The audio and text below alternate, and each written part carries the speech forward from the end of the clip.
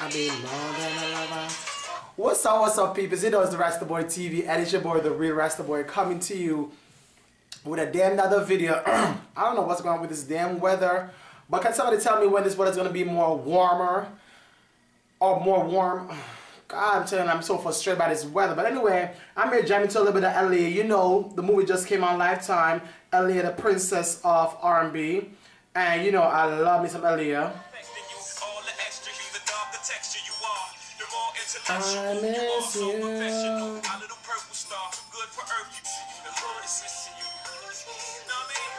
The heart still mine.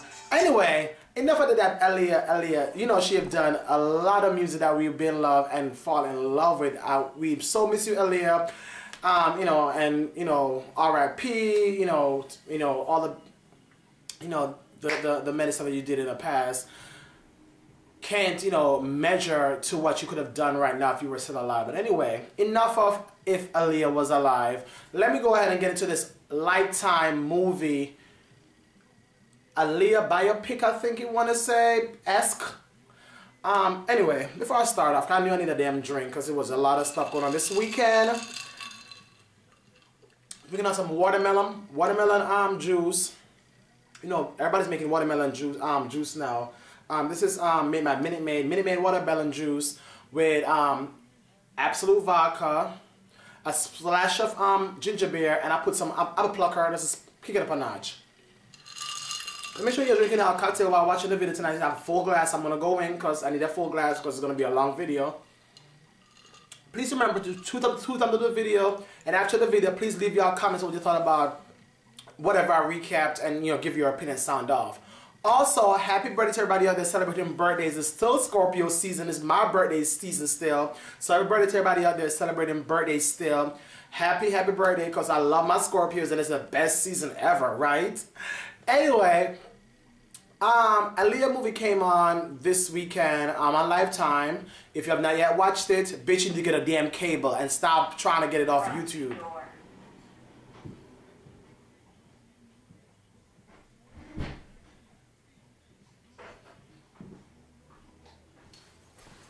Hey.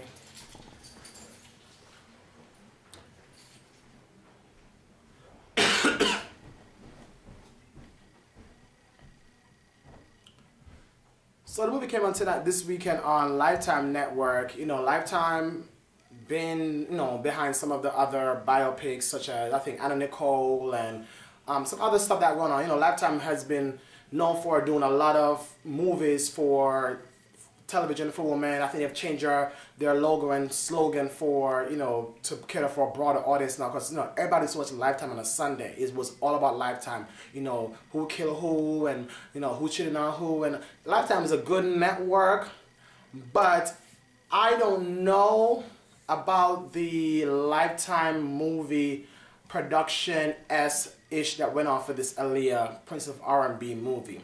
Okay, so I'll watch it twice. Just to make sure I got it. Because I mean, you know, you watch a movie and you miss some parts, bits and pieces, and you watch one time and you watch another time, you're like, oh, I didn't see that part. So I'll watch it twice just to make sure I'm giving an accurate analogy or give my opinion about it real and direct.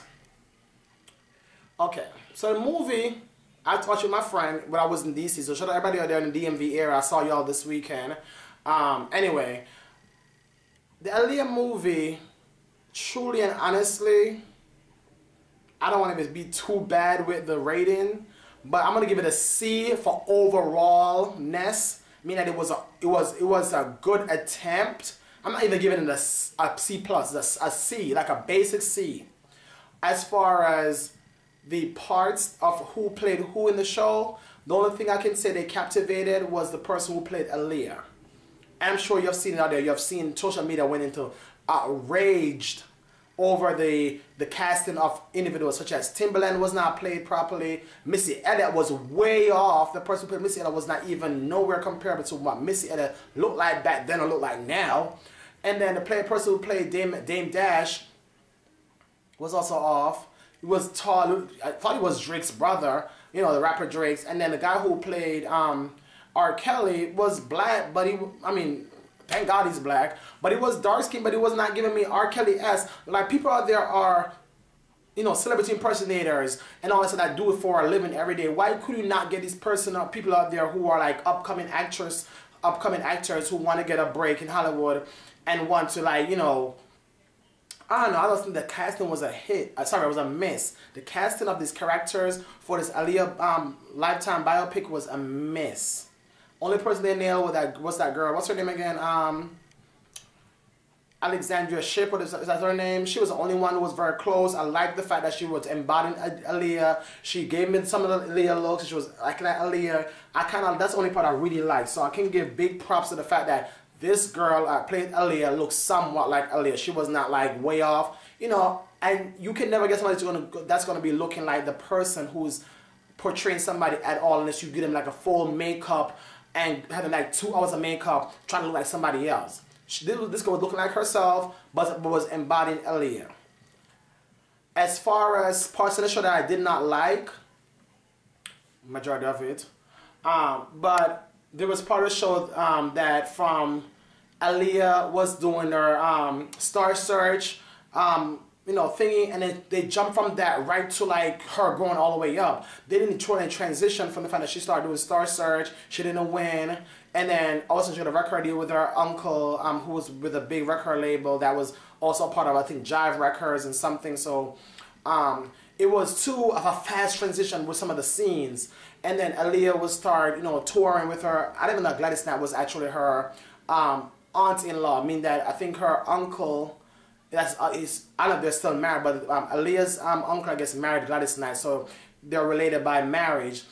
So that's Aaliyah started touring and being on, you know, some of the appearances with Gladys Knight. And, you know, Gladys Knight was big back then, so, you know, for somebody to be like opening for Gladys Knight, that was a big deal. So that's how Aaliyah kind of started being known and getting out there, which was good. I never knew that part. I even knew that Aaliyah was even related to Gladys Knight by marriage or whatever, so that was good. Also, I did not even know that Aaliyah was nominated for an Oscar because of the movie soundtrack that she did for some kind of Disney movie. I didn't even know that either. So that was enlightening to me. So that's some good parts of the movie. I was being educated right there. I didn't know that Aaliyah, what else I didn't know? So yeah, there's a lot of parts I didn't know. Most of that stuff I didn't know. Some of them really fully educational, but a lot of stuff in there I did not know. So right through the movie, we see that she, you know, she got a record deal. She started working on her album. Album was blowing up the charts. What I did not like, I did not like the fact that we didn't see her going on any promotional tour, going out there to meet the fans, doing any concerts. You know, we know that she cannot sing the song. Well, she can sing. We know that they didn't get the rights for her to do the songs live or whatever, or play the music in the background, whatever you call it. But she can sing. So if she sings it in her own version, they can't block them from using that rights, but they can block them from using the original music. So why did not get her to sing some of the songs from the first album, which is, I think, Angel Nothing But a Number? Why she didn't sing none of the songs off of that? Going on tour, touring with this person, opening for this people. Why we didn't see none of that?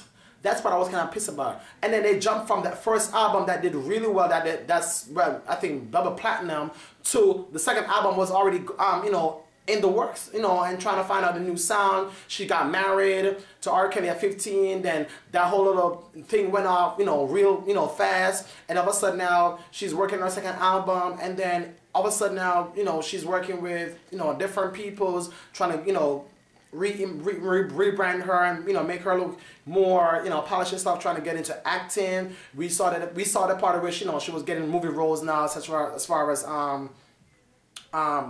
Jet Li, with the Jet Li movie Romeo Must Die. So some parts of the movie was okay.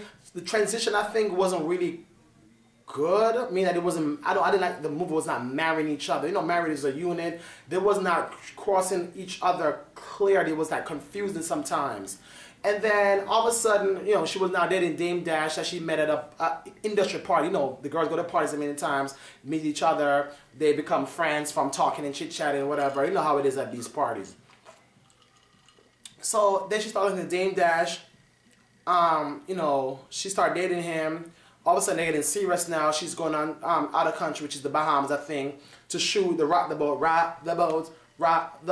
She's going out of country to shoot the video. And that's the last time we saw, well, that's the last time the movie showed anything interaction with Aaliyah and Dame Dash. She waved bye from the limousine, that she's gonna miss him and she can really come back home. Now all of a sudden, that was the end of the movie. We saw credits come up on the screen talking about, you know, obviously we know that, you know, she died with a plane crash, blah, blah, blah, she didn't survive. Yes, we know that. And maybe the only reason why I think they did not give a lot more of the plane crash scene was fearing for the fact that the family would be having to relive that moment for the mere fact that, you know, their daughter died. They don't want to see the reenactment of the plane crash, the whole, you know, scene with the police and, you know, come and tell your mom that your daughter died. I think maybe that was maybe out of respect for the family that they did not want to include that part in the movie. So that's the only part I kind of think that was okay, even though I didn't like the what if I can't read? That part I put up on the TV screen for the last 1 minute of the movie, and then it was just credits going up on the screen. I didn't like that part. I don't know. The movie was so. I don't know. It's a lot of flaws with the movie, but I think the title should have been Aaliyah, the Prince of R&B, based on a novel or based on a book written by somebody else. So not to let it look like it's a real full 100% information that y'all got from family members, friends, whatever. It was from somebody who wrote a book about Aaliyah and all that life journey about her that was put in a book that y'all took from a book and made it into a movie. So that's why I think that the title should have reflect the book title and made it look like we're getting information that was placed in a book, not information that was researched and this and that. Because I'm like, first of all, y'all know Missy Elliott and Timbaland are big in the music industry. Why could you not get somebody to replicate their image in the movie? That was a no-no. Dame Dash and, you know, the R. Kelly and other people that was, you know, in the movie that didn't really look like themselves in real life was okay. But Missy Elliott and Timbaland should have at least, Timbaland was heavier back then. Timbaland has a little tummy. Missy Elliott was giving you super duper duper, you know, heavy overweight. Not being bashing Missy Elliott looks good now, and I love Missy Elliott music. But, you know, we know Missy Elliott was a bit chubbier then, and she used to rock her finger waves, and she used to wear her dark lipstick and stuff. They got this girl in the movie with this ratchet ass cap weave. I don't know where the hell they found her from, little skinny girl like that. She had anorexia. I was not too fond of the movie, but I was enlightened by some parts. So for that, I will give it a C. Not even a C plus, C minus. It's a C, basic C. But overall, the cast and everything else, and the transition from parts to parts of her life and stuff like that, I don't want to even give it a grade. I don't want to blame anybody because, you know, there's a lot of people that was involved in this, and they felt for some reason that the final product was worthy to be put on TV. Then who am I to judge them? Like, they know better than I am. I'm just a viewer. They got 3.2 million viewers to view this show, this movie on Lifetime. 3.2 million. It break record on Lifetime. So we were all watching. However, we were not pleased, but we were all watching. So we can at least credit the fact that we did watch. But were we satisfied? No. But I guess at the end of the day is we're not going to be satisfied as fans of somebody because we're always going to think that we want more. TLC did their movie. We wanted more of this, more of that. So we were never going to be satisfied. But at least we saw something. But I thought that for the first movie of Aaliyah depicting life of her during the time that she was alive would be like an epic movie. Like, it should be like, you know, really good and like, oh my God.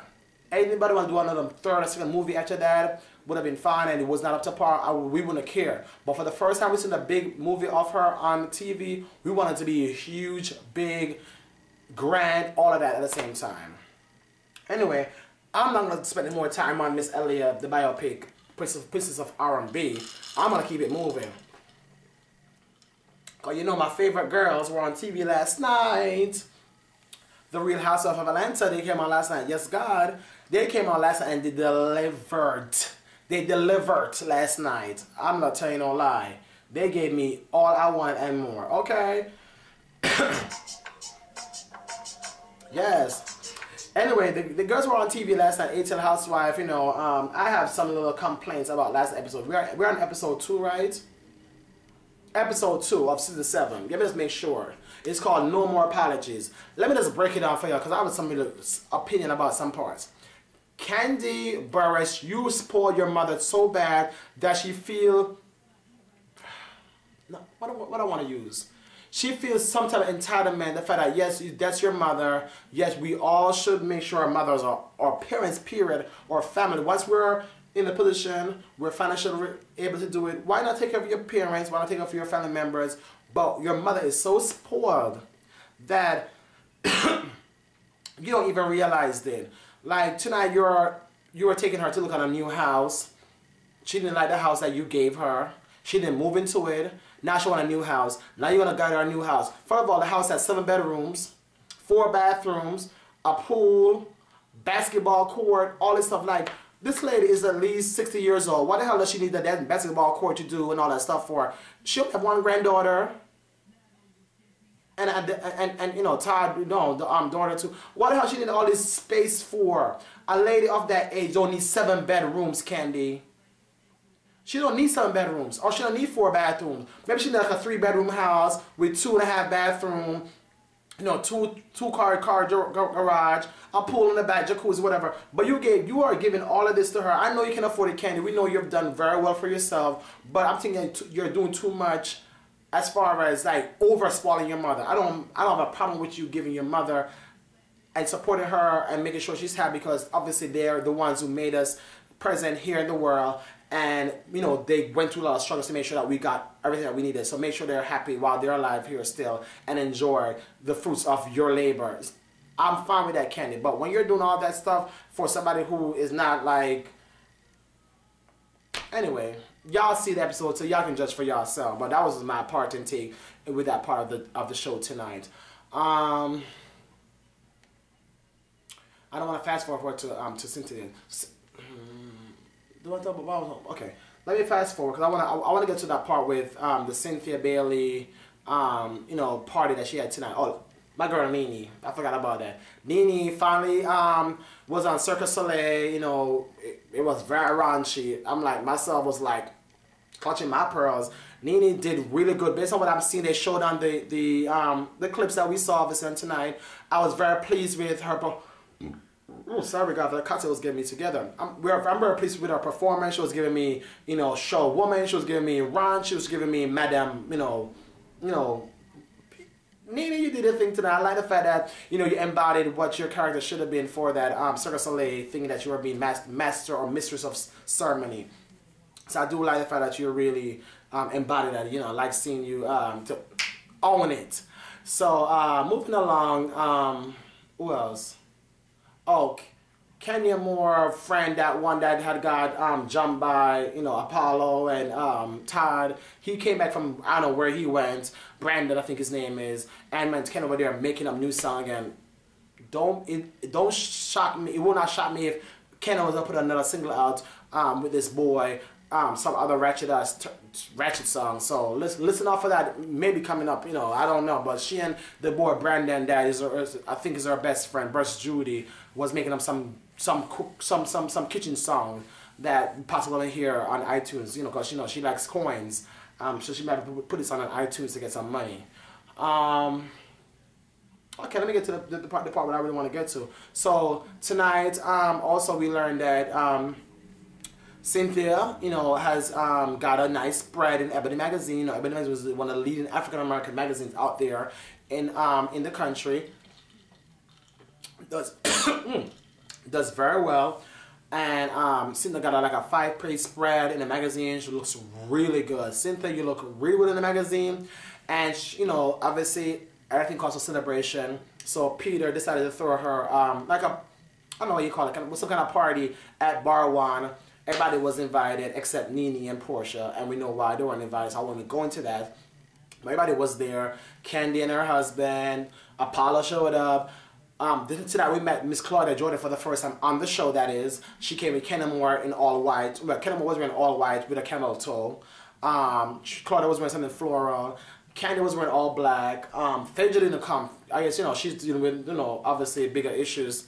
So everybody was there. Everybody was there. You know, Cynthia came in looking gorge. Cynthia, that white jacket pencil they were wearing tonight, black and white pencil they were wearing tonight, girl, was everything and more. She was giving me nice boob cleavage, and it was sitting properly. The hair was giving me nice, tamed down Diana Ross, and the makeup, the face was beat. Cynthia, you look really good tonight. Her 47, the magazine spread was doing good, and then seeing you appearing at the party, flawless, cute, loved it. So anyway, Cynthia was breaking down, you know, who was invited, and why they weren't invited. So, while they were there, people started arriving. You know, myself or Kenya Moore eventually came, and she came with Claudia. So when they came after they hugged and got, you know, Kiki, whatever, it was like, how was this stuff going on with you and Portia? She said that she didn't want to talk about it, obviously, based on her reaction. I said that she didn't want to talk about it. However, she said that she didn't press charge on Portia. She basically called the police, and when she called the police, they came, and for the reason of the assault, is now the state against Portia Williams. Is her name now? Portia Williams, yes. So, Candy voiced her opinion about what she thought happened, and that, you know, she wouldn't have called the police. Obviously, Kenya Moore has difference of opinion with that, because obviously she was the one who was attacked, and she felt like she wanted to call the police to make it more dramatic. So we'll see how that plays out eventually, if anything is going to be brought against Portia for assaulting, aka assaulting, you know, Kenya Moore. So let's see how that plays out. So Claudia was just there being a fly on the wall. She was there listening and chiming in here and there, but she was not saying much. Apollo came and changed the dynamics of the night. Once Apollo walked in the room, was looking very dapper-like. You know, he always comes through looking clean and fresh. And, you know, everybody got there in their own, not everybody, Kenya got in her feelings and felt some type of way. She excused herself and went to the bathroom with Claudia, acting like she's Miss Fabulous.com. Anyway, after all of the debacle, Apollo, she said she felt uncomfortable, she wanted to leave because she didn't want to be around Apollo, and they started making fun of the fact that Apollo's going to jail and she didn't want to be around a criminal or whatever. So she wanted to leave. She told Cynthia and Candy she was leaving. She was actually walking outside, but actually when she was walking outside, Apollo came out there to talk to her, and Cynthia was out there. So he said to Apollo said to her, Kenya Moore, that he wants to be the bigger person and apologize, but he was not being specific what was he apologizing for, so Kenya did not really want to accept his apology. So she was like, what are you apologizing for? I don't want no half-ass apology. If you're apologizing to me, I want to know what you're apologizing for. Just don't say, I'm sorry for, you know, making your life a mess, or making your, you know, brought in shame, you know, whatever. So she was not buying it. She didn't want a half-ass apology. He was like, whatever, girl, I'm over it. Take it or leave it, I'm off. Went back in there, and Cynthia went back in there and told everybody else that Apollo said that he apologized for telling a lie on Kenya, saying that Kenya gave him head. So everybody was gagging like, Apollo, why would you tell us a lie for the last 2 to 3 years that Kenya Moore, when she saw you in LA, and she didn't actually see you in LA, she didn't see you at all, that you gave her head? Apollo got to apologize to Kenya, saying that he really mean it that way. It was how everything was going on about the fact that she started saying that he was texting him, and like she was acting like he wanted her. It was all this mess that he was talking about, and I'm like, oh my God, Apollo's giving us all this tea tonight. But I'm like, you're spilling this tea on your own self. You're going to burn your leg off with this tea because, yeah, you put your own foot in your mouth. Like you did this for 2 to 3 years because of what?